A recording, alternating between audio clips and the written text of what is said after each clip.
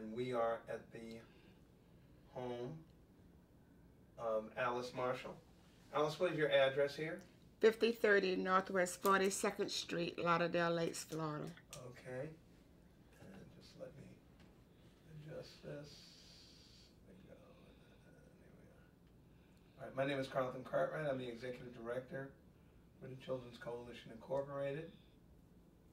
All right, and that'll work. Let's see. Yeah, and we're at Miss Marshall's home here. It's just she and I. Just double checking everything, and it looks good. Good. Okay, today is June the 15th, 2015, and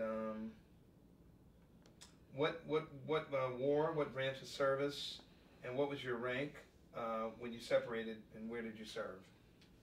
So. I went into the Navy in 1975, so I just squeaked by the Vietnam era. Okay. And it was peacetime when I went in. Okay. And when I left, I was a petty officer, second class, which is E5. Mm-hmm. Okay. I was there for 4 years. Uh-huh. Right. And I served in Puerto Rico. Okay. Were you drafted or did you enlist? I enlisted. Mm-hmm. I was enticed. Okay. All right. Where were you living at the time? When I was enlisted? Yeah. South Carolina. Okay. Yeah. All right. All right. So why did you join? I was teaching high school dropouts on a college campus. Okay. So the idea is it's kind of difficult to get a 19 or 20-year-old back in 10th grade. So we thought if they put them on a college campus with people their own age, it's easier to get them to finish their diploma. And that's what we taught them their own classes on the college campus, and then they took the GED. And we tried to secure school, further education, or employment after. So we had the recruiters there one day. And I was moving from area to area just to see what the recruiters were saying. They weren't just military recruiters, they were other recruiters too for different industries. And I was moving from table to table to see what the recruiters were saying, and the Navy recruiter zoomed in on me. And I told him that it was just insane to put me and the military in the same thought. Well, I turned out to be insane. Okay. You know, he was telling me about going to Morocco and going to this place and that place. And at the time, I was saving with a friend and I were saving to go to Europe. Oh, okay. So I said, okay, this is a shortcut. So I joined. Uh-huh. Okay. Why did you pick that service branch? My dad was a sailor. Uh-huh. And he was the one who approached me. Oh. The Navy recruiter was the recruiter there were other recruiters there. Right. But he was the one. And I always liked their uniforms better. Okay. Okay. All right. You recall the first days in service? My first days? Yeah. Oh, what was yeah. that like? Boot camp? So you joined, what city, where were you? I joined in South Carolina. Okay. But I left from Miami. Oh, so did they fly you down to Miami? I came home. Mm-hmm. And they were going to fly us from Miami. Right. But while we were down there waiting, they decided, that we were going to go on a bus. And while we were waiting, they decided we would fly. So they took us to the airport. Okay. They put me in charge because I was the oldest recruit. Right. And we flew into Orlando. Oh, okay. All right. Mm-hmm. All right. Okay. All right. So tell me about the first days in service. What was boot camp like? Do you remember your instructors, and how did you get through it? Well, when we first got there, we were greeted by this sourpuss who told us how stupid we were for joining the military on Friday the 13th. And then they put us through these different lines. We went to different stations to pick up different pieces of our equipment and uniforms and all of that, and tags. And then we were inoculated. I saw so many guys faint. I could not believe it. I had never in my life seen. They were falling backwards. I mean, just back. They just pass out, you know. Really? And I'm standing there watching it. I go, I do not believe this. So, we got to the compartments where we were to stay, and we met our. You know, I don't remember the name of the person who was over our company. The person who trained us. I forgot what they called them. I don't know. She was. Was that your DI? Yeah, she was in charge of us. Okay, your drill instructor. Yeah, she was in charge of us. Very calm and low key, but impressive. Okay. So, we had to. So I became the yeoman. Okay. The yeoman is the person who keeps track of everybody. So I started feeling like a shepherd. In the mornings, I had to make sure everybody was out. Right. And everybody was there. Right.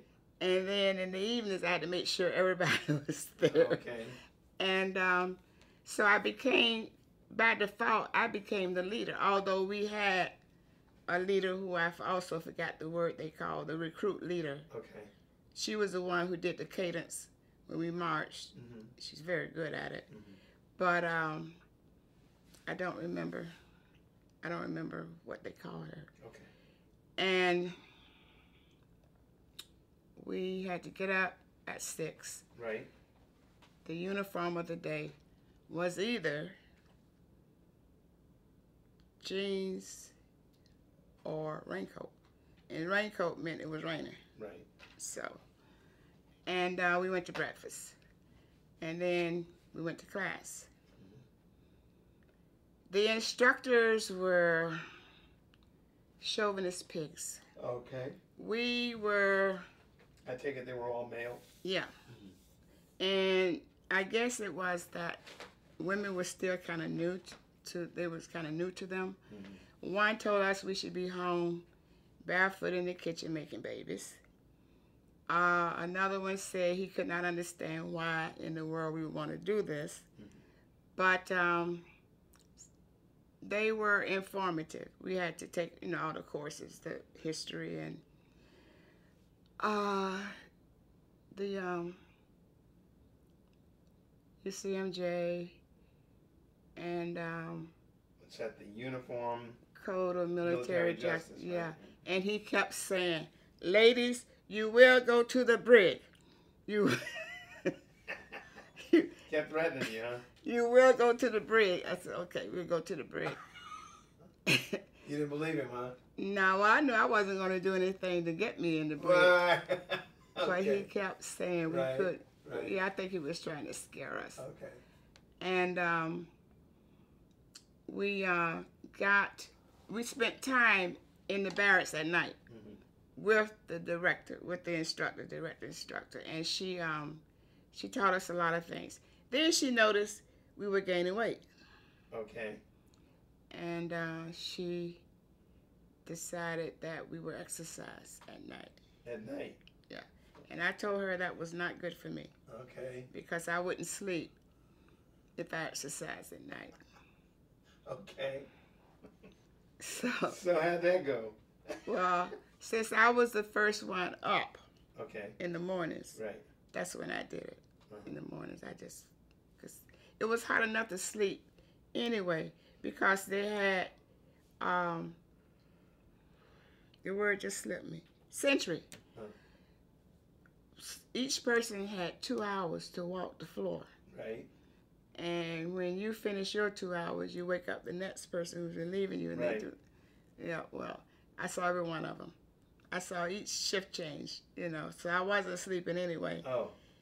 And well, all night you can hear the dog tags clinking, you know, and some people were crying during the night.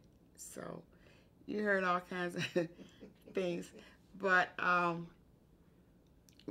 so then one day my instructor told me she was sending me to the barber shop.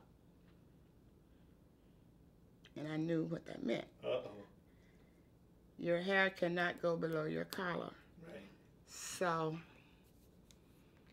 I told her if I could just get some bobby pins, I could fix that.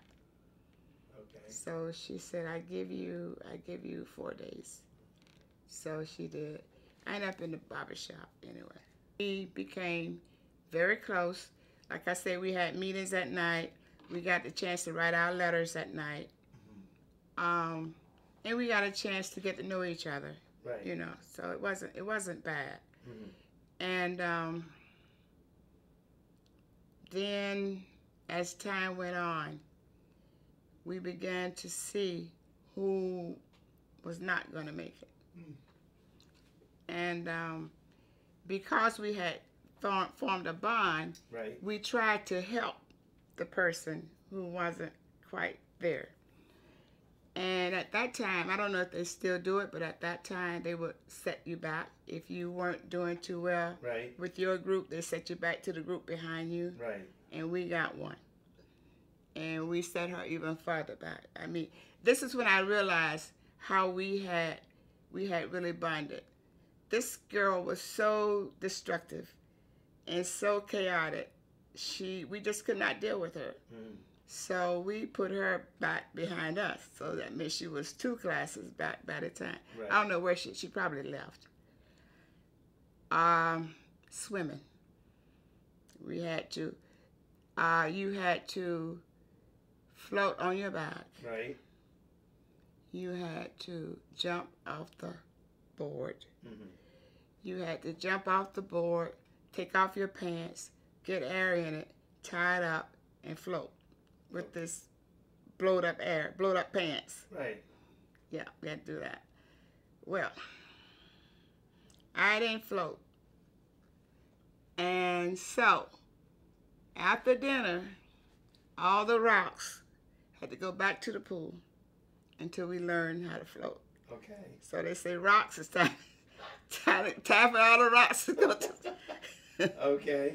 So we went back to the pool until I finally got it, you know. So we went back to the pool. Okay. And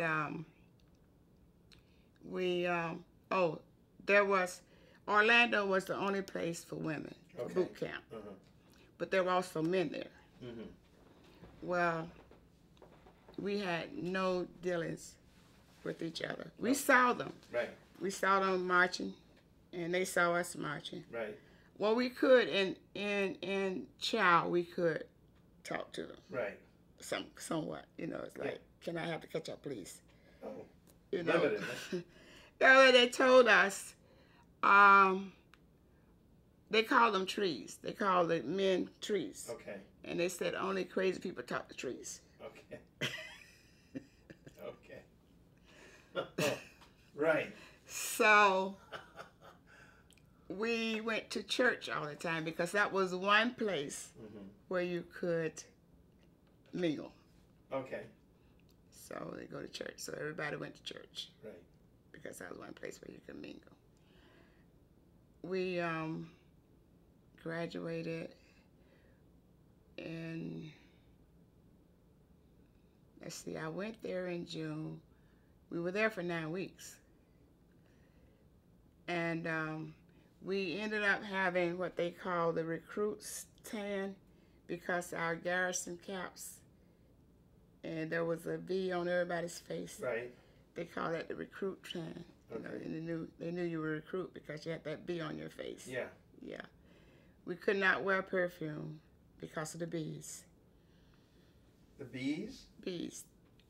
Bees were out. Bees were around, and they said the perfume would attract the bees. Attract the bees. So we could not wear perfume. Yeah, you were lucky then. We did not have anything in the barracks, we could not have anything in glass, like glass jars, or everything had to be plastic or cardboard, or couldn't have anything in plastic. So we graduated, and by this time, I had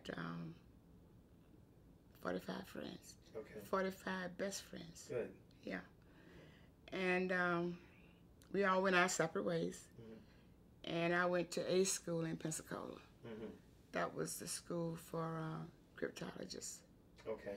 Well, the recruiter, back to the recruiter, he told me he could get me in intelligence. Okay.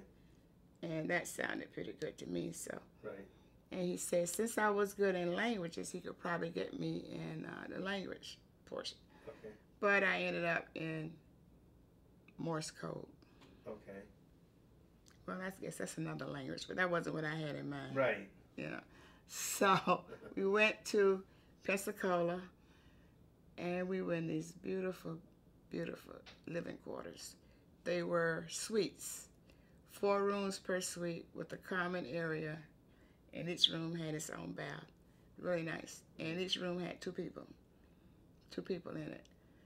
And we were pretty much on our own. Now in school, because cryptologists work shifts, that's how we went to class. Right. We changed shifts. Sometimes you were day, sometimes you were evening, sometimes you were night. Mm-hmm. So that was to get you conditioned to do that when you finished school. Well, they had us, they kept us in school while they were doing the background check for the clearance. Right. So they had us on hold. Okay. You know, while they were doing the clearance check. And that was pretty nice. You know, we could run around Pensacola. And one of my friends had a car. And she was from Illinois. And we decided since we were so close to New Orleans, we should go. Mm-hmm. So we got off of shift 7 o'clock one morning. Right. We took a short nap and we hit the road. Right. Went to New Orleans. My roommate was it was me, my roommate, and the friend with the car. Roommate was very young. She was just out of high school. Right. And she said that she didn't have any money, but she wanted to go. Well, that meant that the 2 of us would have to kind of sponsor her.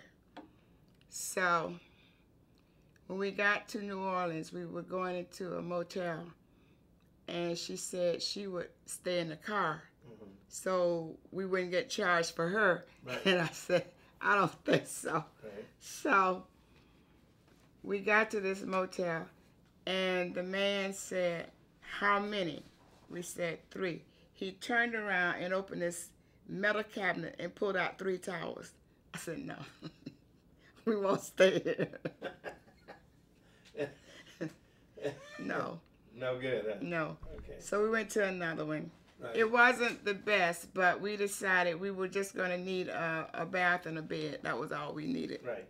And it was right before Mardi Gras. So we had a good time, you know. But my roommate, we went to this fancy, fancy restaurant, and we were just peeking in, and the woman came to us and said, do you want to come in? We said, no, we don't have reservations. She said, oh, no, that's okay. You don't have to have reservations. So we go in, you know, the kind with all the silverware, oh, my goodness, we're in trouble now. But we were sitting there nervous, and one of the waiters came and said, a bottle of wine for a group of ladies in the Navy. Well, she asked us how did 3 ladies get together, and we told her we were in the Navy. We were coming over for the weekend. Okay. She sent a bottle of wine to our table. Okay. So we sat there, we looked at the menu, and we're looking at the prices, and go, oh my God. So we ordered everything we wanted. We went in the bathroom to figure out the tip and how much each person owed. Okay. And Chris, the one with no money, wanted, what do you call the thing you set on fire? Flambe. Flambe. Yeah. She wanted no money. Right. And that's what she wanted. But we had a great time. Yeah. And when I finally finished A school, we went, again, everybody went their separate ways. Well, that's when we found out where we were going.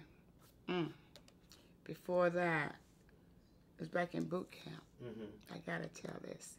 You go to these men, because that's all there were. Right. And they ask you, well, what do you want to do? I said, I want to be a pilot. When they got up off the floor, they said, well, is there anything else you want to do? I said, no. I want to land on those aircraft carriers. I went, woo. And so one says, you are nearsighted. And he was so relieved he found that piece of information. Something, yeah. It said I was nearsighted, so I could not be a pilot. You have to have perfect vision to be a pilot.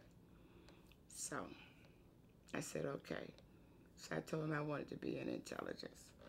So you did not know at that time what was going to happen. Right. But that's what we did. So when I was in A school, I knew I was going to be what we call a ditty chaser. Right. I was going to work in Morse code because we had to learn the code. Then we had to practice how to do it and while we were in school. So when I got to find out, I asked for Rota, Spain. Oh, okay. And I got San Juan, Puerto Rico. So I came home first. I had time before I left to Puerto Rico. And they had already set up somebody to like be my sponsor when I first got there. Someone who was already there. And she met me and helped me out, got me settled into the barracks and everything. And it was a small base because the only thing was there was the installation for collecting data. So everybody who was there was doing that, except for the service people, the people in the exchange, the people in the child, those people. Everybody else was doing that one particular job. Right. So they had families there, and I got involved in the Sunday school. I got involved in the drama group and the Toastmasters. Right. And that was the first time I heard the word distaff. I was a distaff member. So I found out that I was the only woman in that group. So I was a distaff member. Okay. Yeah. So I was very, very active. And it was like a small town. Everybody knew everybody. Right. And a lot of people did not leave the base. But what I did, I moved off base with a friend, and I got a little car, and I was all over that island. My idea was people save all their lives to go to Puerto Rico. Right. I was getting paid to be in Puerto Rico. So I was going to do Puerto Rico. Okay. So I did. We did a lot of San Juan. And I made friends. We had other friends who were off base, and we started a little dinner club. We would go from house to house for dinners. And we had parties. And so it was nice. It was really, I really enjoyed Puerto Rico. I got to go to all the other islands. I went to St. Croix, I went to St. Kitts, I went St. Thomas. I went to all of the saints. Okay. Okay. So I really enjoyed that. So I had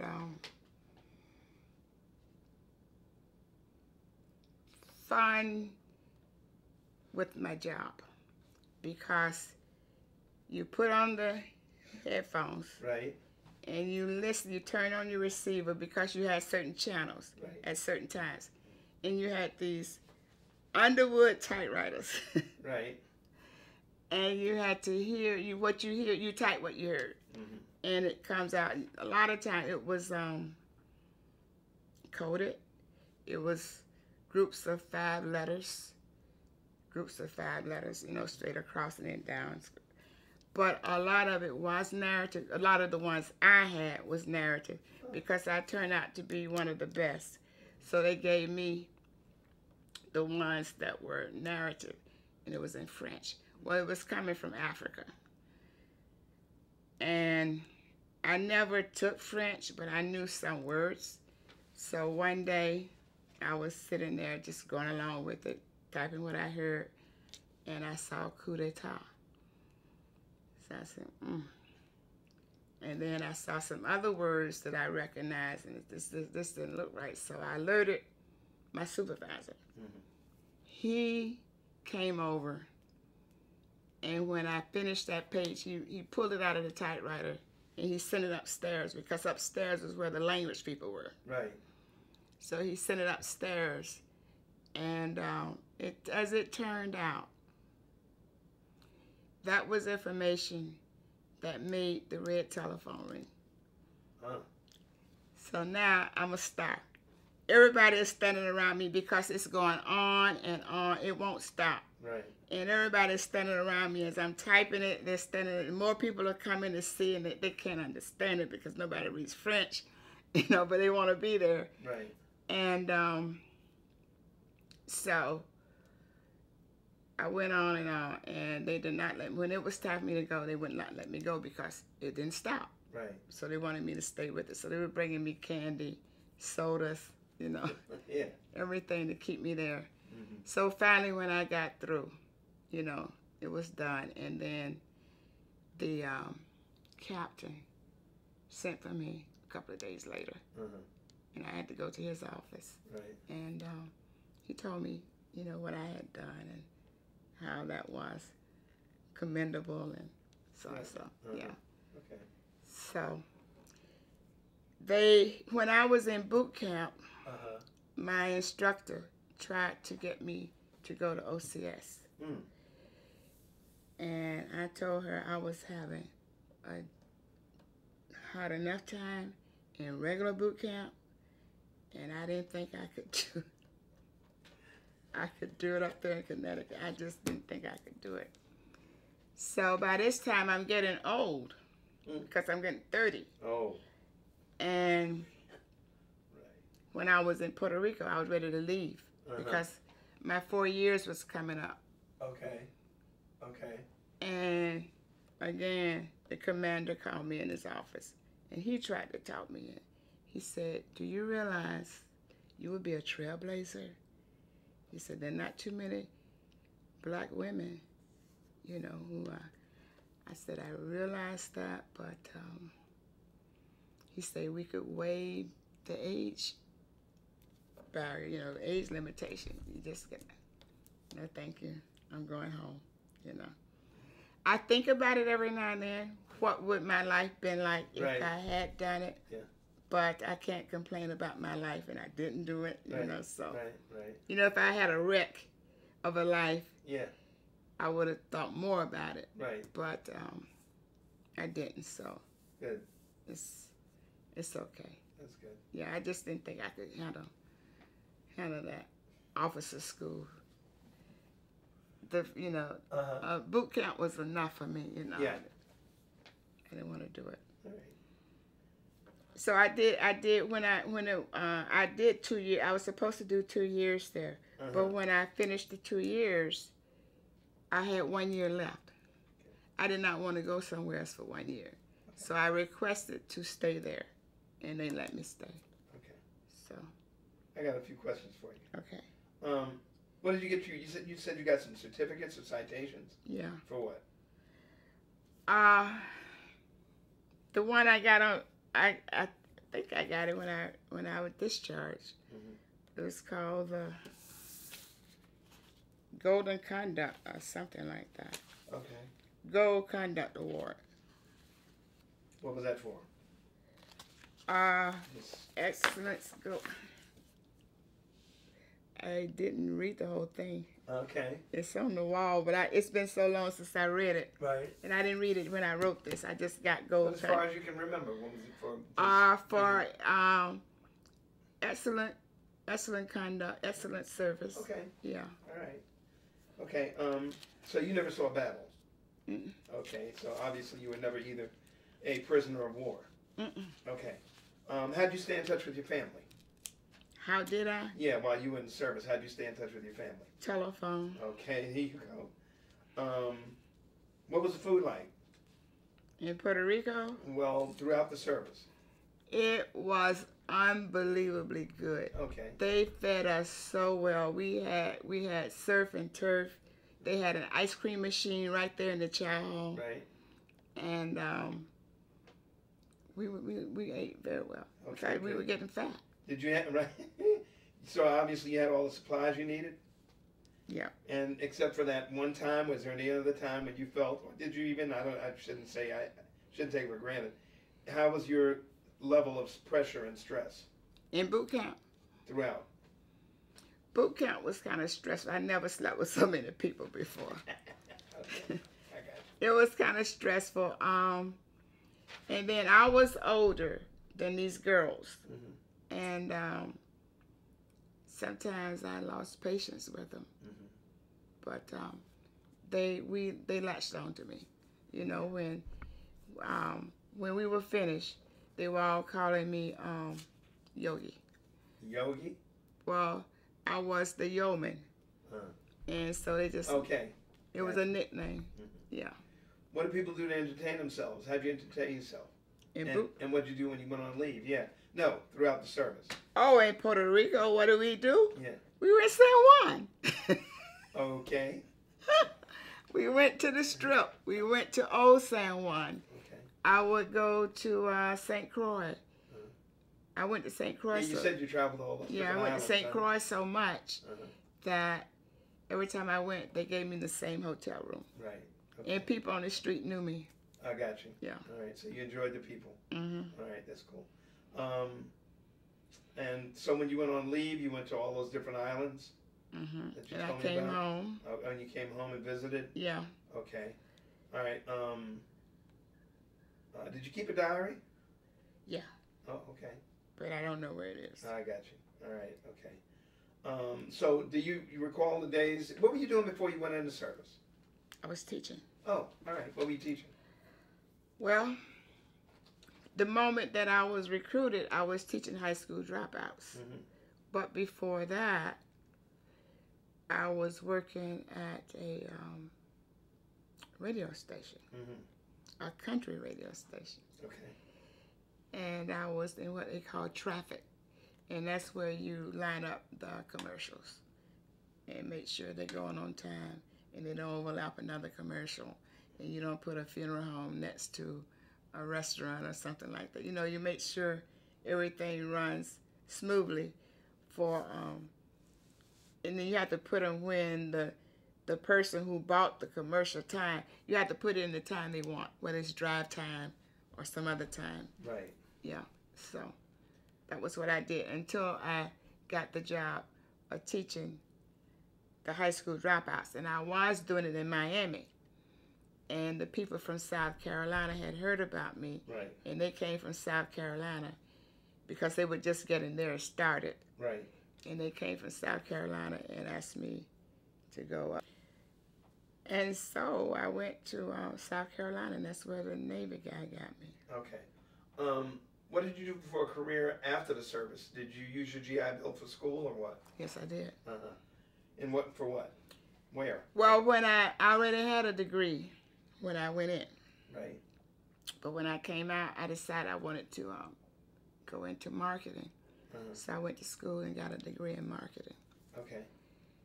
And that's what you've been doing ever since? No, it wasn't a straight road. It was not. Okay. I did get into retail, into corporate, and I did do some marketing there. Right. But then it went out of business. And I had a hard time finding another job. When you're in middle management and you lose your job, It's very difficult. Now, the secretaries could find a job right away, and the executives could find a job right away. But the people stuck in the middle, Yeah. it's kind of difficult. Okay. So I ended up teaching. So I started teaching high school. Again. Started teaching again. Yeah, I hear you. Okay. And I was teaching English. And then I decided I wanted to do something else. So I went back to school and got a degree in library science. Okay. And I became a school librarian. Loved it. Okay. Loved it. When you get a 10th grader who doesn't read, that 10th grader is never going to read. When she is 50 years old, she still won't be a reader. But when you get a first grader, Yeah. you can make a reader out of a first grader. Okay. That was what I liked. Okay. Let me see. So, the close friends in the service. You said you made 45, right? Have you at Boot least camp. In boot camp. Right? Have you maintained any of those friendships after? Absolutely. Okay. Absolutely. There's one right up in Melbourne. Okay. All right. All right. You belong to any military organizations? I did. It was I belonged to the Gold Coast Women's Veterans. All right. And like I said, they had to disband because there were so few of them left. I take it you all did reunions and everything? The women's veteran? Yeah. No, they were people who lived in the area. So would you just meet on a regular basis? Every month. Okay. We All met. right. Last few questions. Did your military experience influence your thinking about war or about the military in general? Did it do what? Did it influence? The way I thought about war? Yeah. No. Okay. I still think the same way that I've always thought. And what is that thinking? It's wasteful. Okay. That's fine. And last two, we're down to the last two. How did your service and experiences affect your life? It exposed me to so many different people and so many different cultures. And it exposed me to different ways of doing things. I never would have thought that I would be listening and understanding Morse code. You know, I never thought about that. I became an actress. I was in the drama group and I started acting. So that was different. Okay. That was exposure that I had not had before. Right. Yeah. But it's the people that I met that really influenced me. Influenced my life. And the experience of being in other places and not being able to do everything I wanted to do when I wanted to do it, if I wanted to do it. Right. But I was okay with that because I knew it wasn't going to always be like that. Right. Yeah.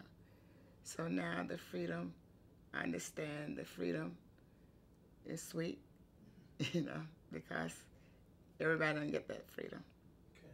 Yeah. Is there anything you feel like you left out that you'd like to add? Jimmy Carter was my commander-in-chief. In the Navy? Jimmy Carter was president when Right, yes, I know. I thought you meant that he was in the Navy too, wasn't he? Well, he was. Or just John F. Kennedy was in the Navy, I'm sorry. Yeah. But go ahead. No, I was just thinking because when we had inspections, Right. you know, they would, as they look you up and down, they would ask you some different questions. And one day one asked me, "Who's the president?" And I said, "Is it still Jimmy Carter?" Okay. I didn't know why he was asking me that. You know, Right. I thought maybe Jimmy Carter had died. Who's the president? You know, so Okay. yeah. Well, I want to thank you for your service. My pleasure. And I also want to thank you very much for a great interview. Thank you. Okay. And who's this lady that you're with in this photograph? Michelle Obama. And what was that occasion? It was during the campaign. It was in 2011, I think. Mm-hmm. And she came down to campaign. Right. And the people who had been working on the campaign Mm-hmm. got to meet her in a private room. and take a picture with her. All right. So before she went out to do the whole big crowd. Okay. So, who is that again now? Who is that? Joe Biden. Uh-huh. And that's you in the wheelchair? Yes. Mm-hmm. Okay. And where was that at? It was at a campaign event down in Hollywood. Right. So. Cool. Nice photographs. Yeah. Very nice. And thank you so much for the interview again. Thank you.